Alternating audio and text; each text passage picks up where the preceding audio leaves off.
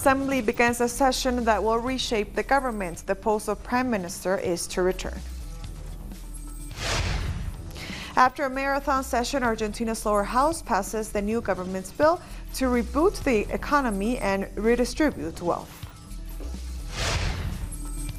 And Ethiopia becomes the 11th African country to launch its own satellite into space with aid from China.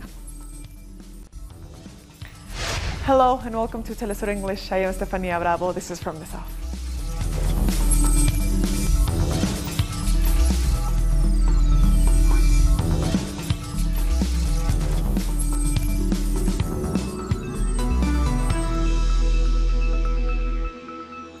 Cuba is beginning to introduce its new government structure, including the return of the post of Prime Minister. The National Assembly of Popular Power is beginning a two-day session that is expected to adopt important measures to improve economic planning. On Saturday, it will name the new Prime Minister alongside other ministers. The new form of government was part of Cuba's new constitution, approved in a referendum last February. Our correspondent in Havana, Nayara Tardo, is at the Parliament. The fourth period of the National Assembly of Popular Power has now opened here in Havana to put into effect the new aspects of the Constitution.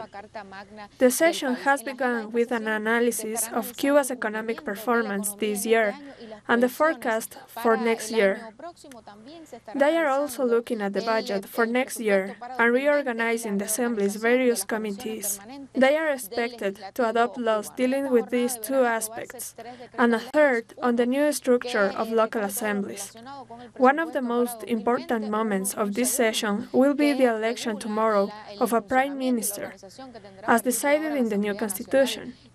This post was abolished in the Constitution of 1976, but the Constitution adopted last February reintroduces the post. President Miguel Díaz-Canel will propose a name for Prime Minister, and the Assembly will then decide on it. The aim of this new structure is to make the whole administrative process more agile and efficient. We thank Nayara Tardo for that report. In the early hours of the morning, the lower house of Congress in Argentina passed a key law to reboot the economy. The debate began on Thursday afternoon and ended 15 hours later with 134 votes in favor and 110 against. The law on social solidarity and the reactivation of production introduces an economic emergency to overcome the crisis left by the neoliberal policies of former President Mauricio Macri. The new government says it needs to give help to those who are suffering most from poverty, while some far-left lawmakers said the law was mainly aimed at dealing with the IMF.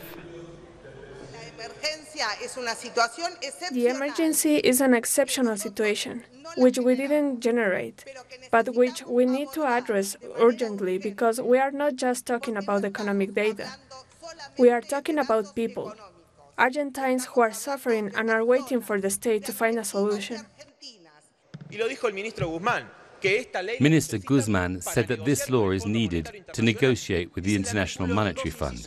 Article 2, paragraph A says that all of this is to guarantee the sustainability of the public debt. That's to say that this is to pay the International Monetary Fund. Our correspondent in Buenos Aires, Edgardo Esteban, explains the importance of this law. So this law was finally passed after an exhaustive debate that went right through the night and produced a number of concessions and new agreements. The law on social solidarity and the reactivation of production aims to put an end to the dreadful crisis in which the previous government of Mauricio Macri left the country, which has really hurt the most vulnerable sectors of society. The lawmakers went through the articles of the law one by one, and President Alberto Fernandez himself followed the whole process. He was in touch with the Speaker of the House and made several suggestions for modifications, including some concessions to small businesses and family farmers. The emergency law will be in force until the end of December next year, and then the government could seek to extend it. Attention now shifts to the Senate, which has to debate the bill and finally pass it into law. That debate is starting this afternoon and will also probably go into the night. This will be the first session of Congress presided over by the new Vice President, Cristina Fernandez. We expect the bill to be approved by the Senate as well, and once it's published in the official Gazette, the economic emergency will come into effect, with all these measures directed at tackling the situation of hunger and economic crisis in Argentina. The law will also be an important instrument for negotiating with the IMF on the huge $57 billion bailout loan agreed by the previous government. That was Edgardo Esteban in Argentina. Prosecutors in Rio de Janeiro have accused Senator Flavio Bolsonaro, the son of Brazil's president, of laundering over $500,000. The charges come as another blow to the popularity of President Jair Bolsonaro. His eldest son is accused of demanding that employees appointed by his office hand back part of their salaries.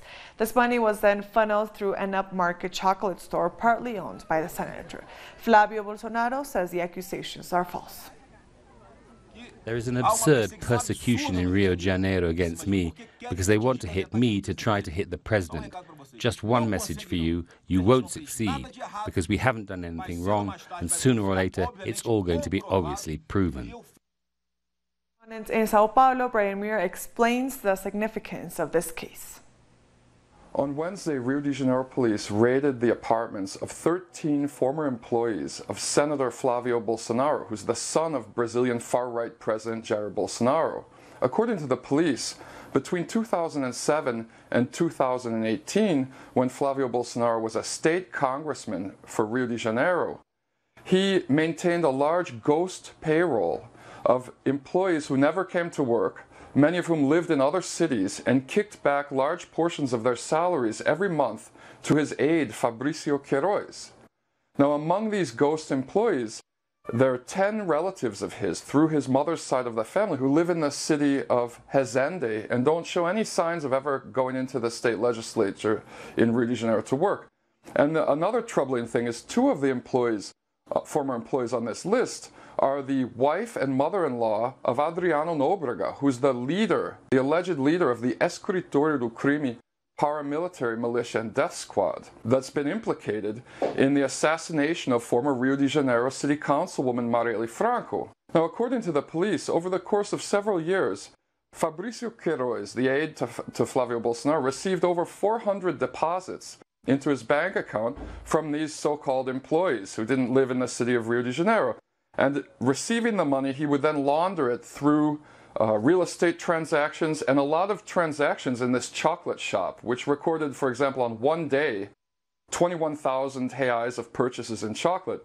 Another disturbing thing is that Queiroz made a deposit of over 25,000 reais to the wife of current President Jair Bolsonaro.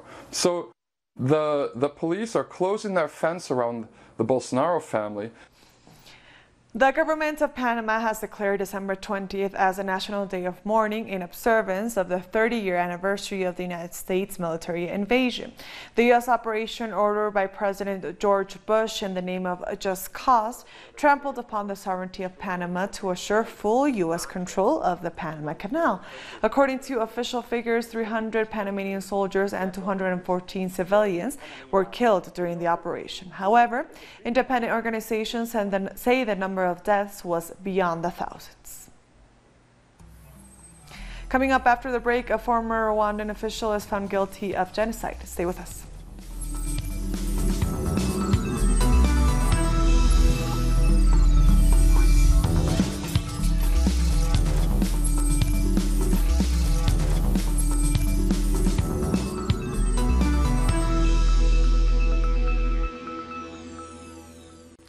Welcome back. Ethiopia has launched its first satellite into space. The satellite was developed by Chinese and Ethiopian scientists with financial aid from the Chinese government. It will be used to transmit environmental and weather data to aid agricultural development in the Horn of Africa. The launch makes Ethiopia the 11th African country to have a satellite into space. Egypt was the first in 1998. Satellite ETRSS-1, which is currently launching from China, will be a foundation for our historic journey to prosperity. I have here around 20 Ethiopians have participated in the launching of the satellite, 15 men and 5 women. In the near future, I believe Ethiopians will do better in the space program. That's my hope. An ex-Rwandan official has been found guilty of genocide in a Belgium court. 71-year-old Fabien Neretzi faces a life sentence for his role in the 1994 massacre in his country. He was also found guilty of committing 9 war crimes in Rwanda under Belgium's Code of Universal Jurisdiction for the most serious offenses. Neretzi is the first person to be convicted. All of these elements establish that the accused committed the crime of genocide in Rwanda between 6 April 1994 and 14 July 1994 in the prefectures of Kigali, Ruhengeri and Gitarama. It's a remarkably motivated judgment, and it is a judgment that will have an impact not only in Belgium, but also worldwide. It is in fact a judgment that is a first in Belgium, since it is the first time that there has been a conviction for acts of genocide. I think that really it is a judgment that is part of our history and the history of humanity. The opposition leader in Guyana, Bharat Jagdeo, has warned that if his party returns to government, it will exclude the company which strikes a deal with the current administration to buy the country's first oil. Jagdeo says the caretaker government does not have the power to make those decisions. Any company that ties up an arrangement now, we've made a decision that when we go to open public tender for the sale of our crude, that's the only way you can go, open public tender. Anyone can bid, not selective companies. That the company that ties up the arrangement with them now shall be excluded from any official when the open public tender is done. That is our position now, because they're knowingly entering into a contract with a government that has its powers reduced and that is known for its venality. That shouldn't be tying up any such arrangements before the elections. Trinidad and Tobago's government intends to proclaim the Dangerous Drugs Amendment Bill 2019 on Monday. The bill seeks to decriminalize the possession of a maximum of 30 grams of cannabis and makes other provisions for the use of the previously prohibited drug. What we discussed and what we approved was the proclamation of what was passed in the Parliament. That now opens the door for a lot of those things to happen. Jamaica's National Solid Waste Management Authority will introduce sexual harassment and international whistleblower policies to clear up its image earlier next year. 4 years ago, the NSWMA was branded one of the most corrupt state entities. We also we've worked on our policies internally, and we're now putting in place a whistleblower policy, which we're hoping to effect early in 2020, so that our employees can call an independent place and report anything that they think is wrong within the organization. And secondly, we're putting in place a sexual harassment policy, which is in train. In Peru, members of various collectives and citizens have gathered outside of McDonald's in the Miraflores neighborhood of Lima, where 2 young workers died after being electrocuted. One of the protesters said that the cause of the death of these 2 young men was the neoliberal economic model in the country. Various protesters held placards reading "Macdeath" and "They are not workers but victims of exploitation." Carlos Gabriel Edgardo Campos and Alexandra Antonella Porras both worked for McDonald's and passed away last Sunday after receiving an electric shock while cleaning the kitchen. 19 years ago, the General Assembly of the United Nations declared December 18th the International Day of the Migrant. It is still a sensitive issue for countries like Mexico. Thousands of migrants, most of them from Central America, will spend the holidays at the northern border of Mexico. They are waiting for a response to their request for asylum from the United States authorities. Being away from the family is hard for everyone. I have always lived with them, and now I am alone in these holidays. It's the first time that I will be spending this time alone. Civil society organizing. 47,000 people have filed asylum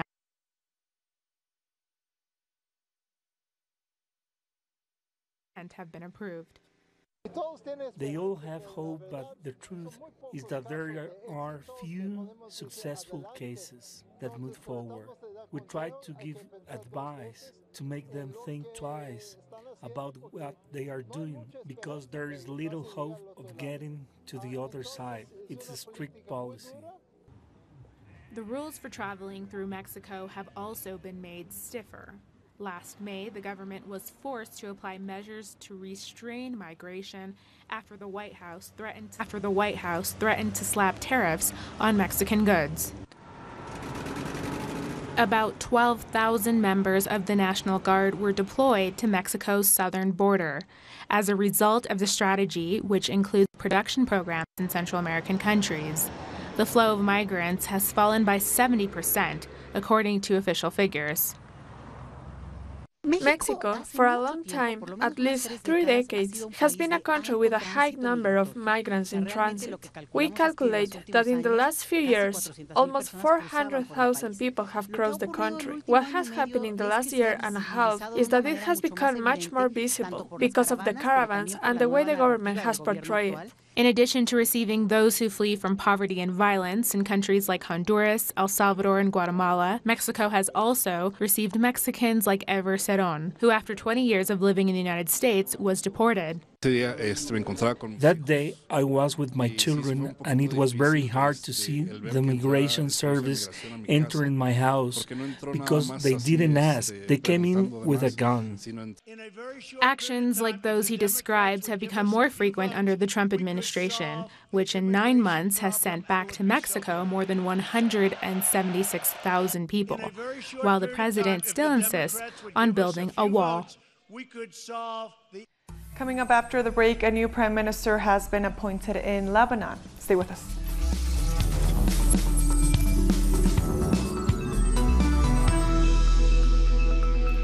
Welcome back. MPs have voted in support of Boris Johnson's Brexit deal in the United Kingdom's House of Commons.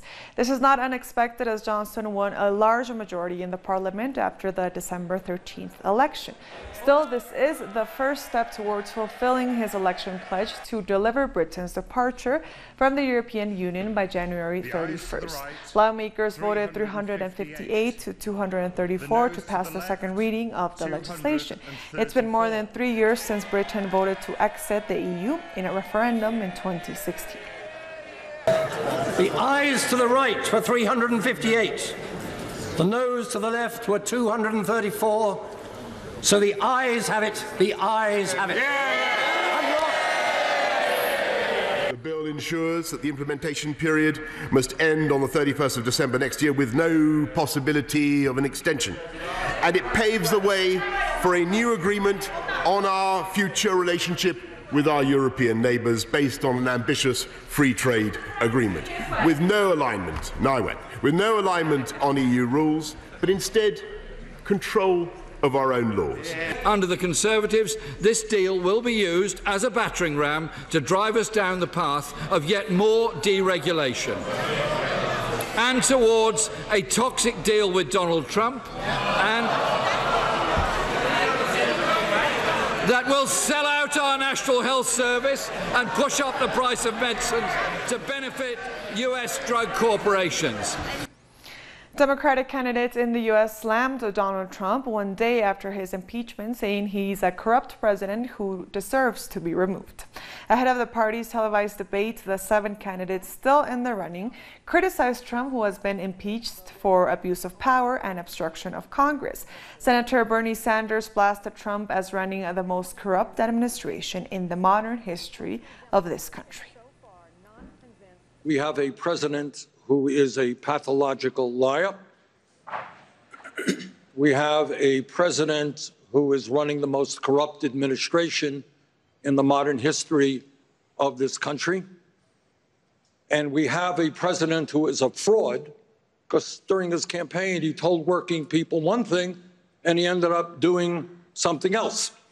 It was a constitutional necessity for the House to act as it did. And, Trump's response to suggest that only half of the American people want to see him thrown out of office now, I find is dumbing down the presidency beyond what I even thought he would do.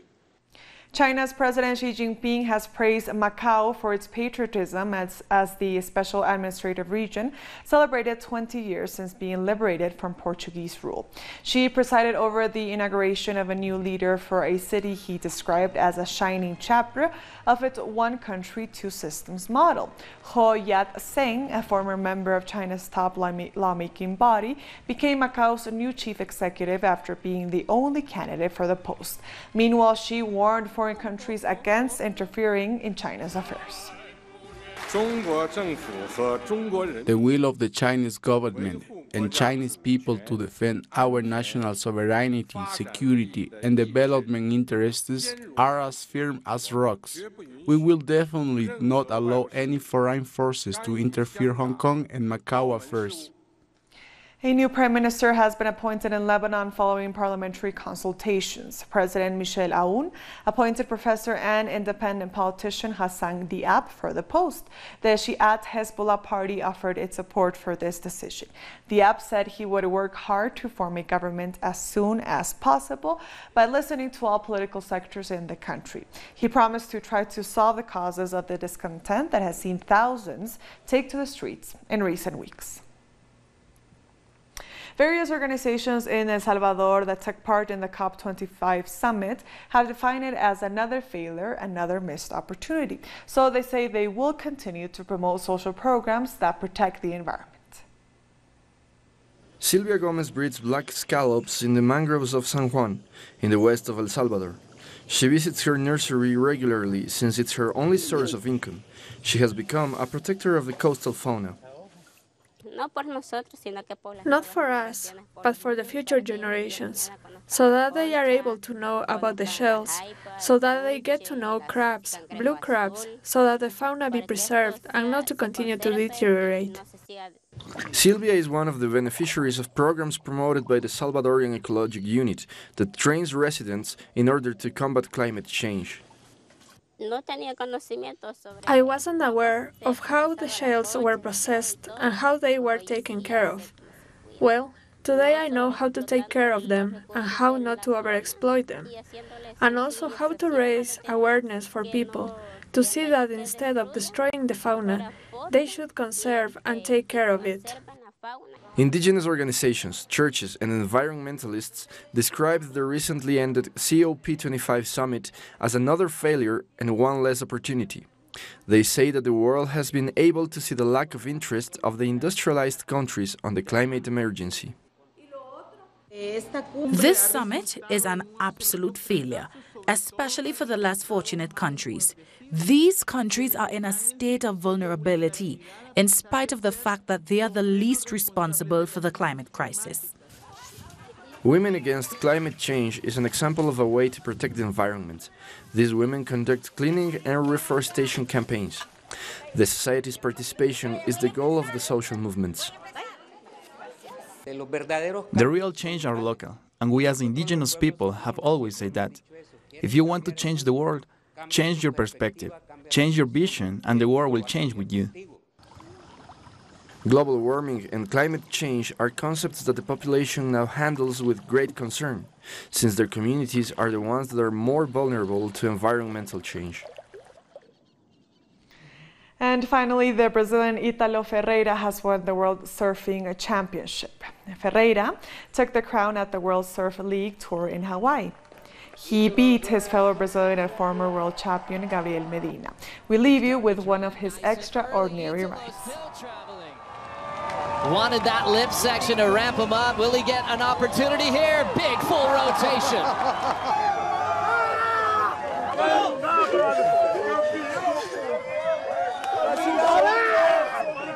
And with that, we've come to the end of this news brief. You can find these and many other stories on our website at telesurenglish.net. And also join us on social media. We are on Facebook, on Twitter, and on Instagram.